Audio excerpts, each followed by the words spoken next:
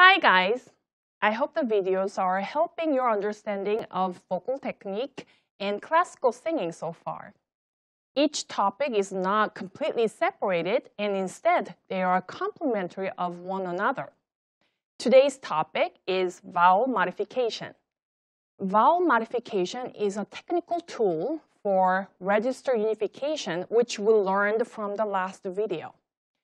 Vowel modification is deeply related to Appoggio as well. So, this video will include a brief review on Appoggio and register. Watch the previous videos on Appoggio and register if necessary. Alright, I think we're ready now. We've learned that the register unification is the most desired goal in classical singing technique from the previous video on register. The register unification is achieved by a balanced combination of appoggio, muscle equilibrium, and vowel modification.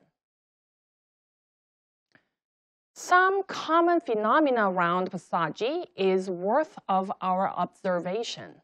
Breath energy will increase as pitch and intensity rise around passaggi, and this is more obvious at the secondo passaggio. As breath energy increases, appoggio with abdominal muscle antagonism is demanded for singing in passaggi area. Let's recap a few items about appoggio. Number 1, the sternum remains at a comfortable elevated position throughout the breath cycle. Number 2, the ribcage is fully expanded. Number 3, the diaphragm remains in the low position as long as possible, although this is not controllable by singers. The head and the neck should not be in an extremely elevated or lowered position. Number 5, delay the collapse of the torso and maintain the inspiratory position of the upper body. 6, the onsets should be executed cleanly and precisely. 7, breath renewal should be silent and easy. Let's learn what vowel modification and aggiustamento are. First, what is vowel modification? As a singer approaches the primo passaggio and then again at each successive passaggio, certain vocal adjustments are necessary in order for the tone to remain consistent and for there to be no audible breaks in the voice. As pitch ascends, singer must open the mouth and drop the jaw. This gradual adjustment of the mouth and the jaw is called aggiustamento. This aggiustamento follows a natural vowel modification process. As the mouth gradually opens, the vowel tends to move to a neighboring vowel, as you can see in the vowel chart. As singers approach to the secondo passaggio, the vowel modification becomes more obvious. Even with the effort for vowel modification, vowel integrity should still be maintained in any pitches below G5 for clear diction. After G5, all vowels sound pretty similar. If vowel modification is applied too extremely, the chiaroscuro balance is destroyed. Singers must strive to balance the vocal production between dark and bright quality of the sound at all times. Some singers make these vowel modifications naturally and correctly without even being aware of them. Many singers, however, resist the natural tendencies of the voice, struggling to sing vowels exactly as they sound in speech all the way to the top of the voice range because they believe that they are supposed to. Then, it becomes necessary for them to learn the adjustment of singing vowels in the upper extension. So, what happens if singers avoid the vowel modification? The tone will be edgy and shrill. Therefore, the vocal consistency or register unification would be hard to achieve if vowel modification is not executed. Singers should sing vowels that free up the voice. When vowels are modified correctly, The singers experience more comfort, the tone is more beautiful, and the air supply lasts longer. With the aid of vowel modification, singers will have fewer intonation problems, better resonance across their ranges, more carrying power, easier production of forte and piano, clear diction, and a much better blend. The vowel formants theory offers a scientific rationale to understanding the necessity of vowel modification. So let's study about formants. A formant is a resonance of the vocal tract. Every resonating cavity resonates at its own frequency. Our vocal tract is highly adjustable and capable of resonating multiple frequencies, which we call formants. On a spectrogram, you will see each vowel has different formant structures. What you have to observe carefully is the first and the second formants on spectrograms. The first and the second formants are the most relevant to vowel differentiation. They are also the most adjustable. They are adjusted by shapes and actions of the articulators, particularly the tongue, jaw, mouth, lips, soft palate. The pharynx and the larynx will influence F1 and F2. In a simple way, the larger an instrument is, the lower it sounds.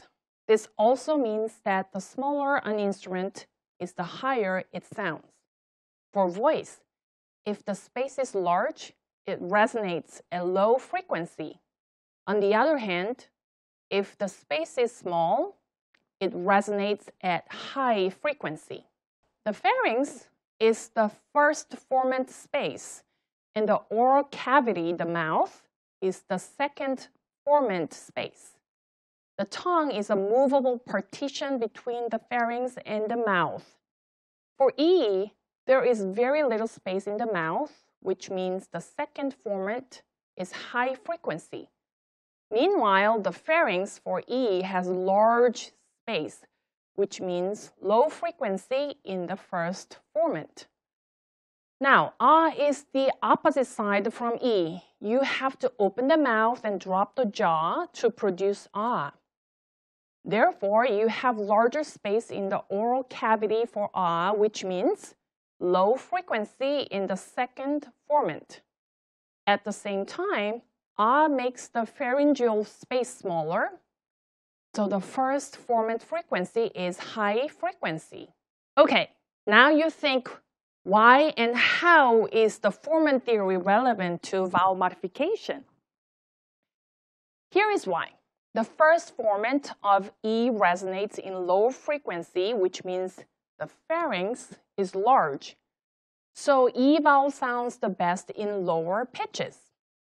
When singers approach a higher pitch on an E vowel, they can increase the first formant frequency by making the pharyngeal area smaller. Opening the mouth and dropping the jaw will adjust the pharyngeal area smaller, therefore moves the first formant to the higher frequency. Does it make sense so far? As singers drop the jaw, open the mouth, the natural shape of E vowel has to adjust towards a darker neighbor vowel on a vowel modification chart. This is the rationale of vowel modification. The three articulators decide the structures of the first and second formants for each vowel. The three deciding factors for the formants are the location of the tongue, the shape of the lips, and the opening of the jaw. The tongue, the lips, and the jaw will influence vocal tract change and ultimately cause different structures of the formants. The effort to adjust the formants for ideal chiaroscuro is called formant tuning. Because formants are the result of the vocal tract adjustment, formant tuning is also called vocal tract tuning. Vowel modification is another name for formant tuning. FORMANT tuning is a tool to achieve the chiaroscuro or resonance balance.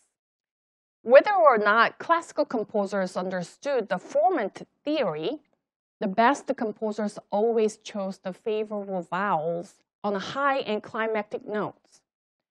These composers knew what sounded the best in given voice types. Unfortunately, this is not always the case, especially in music written since the early 20th century. Singers then must find an ideal vowel for the climactic moment to best serve the sound that matches the pitch. Trust that consonants and context often help text remain understandable when singers must modify their vowels at higher notes. Here is an exercise for achieving aggiustamento. Please try to make a gradual vowel modification and avoid drastic vowel changes. Find a good posture of the head, the neck, and the sternum. We can address aggiustamento more practically during your lesson when we actually apply the concept to your repertoire. For now, practice this exercise with a series of different vowels. Also, try using several different neighboring keys.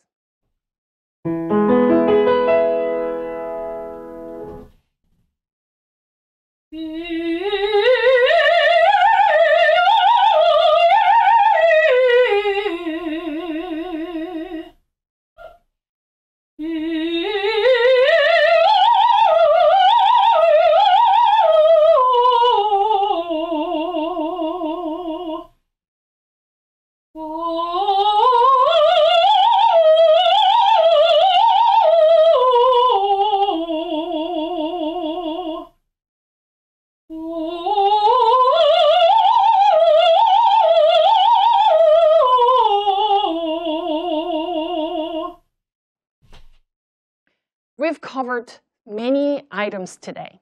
Among them, there are some complicated concepts to comprehend. Don't be discouraged yet just because you don't understand everything for now. It'll slowly come to you, and this will eventually become so much fun to apply for your beautiful singing. I promise. I will answer any of your questions during your lessons. Stay well. I'll see you next time.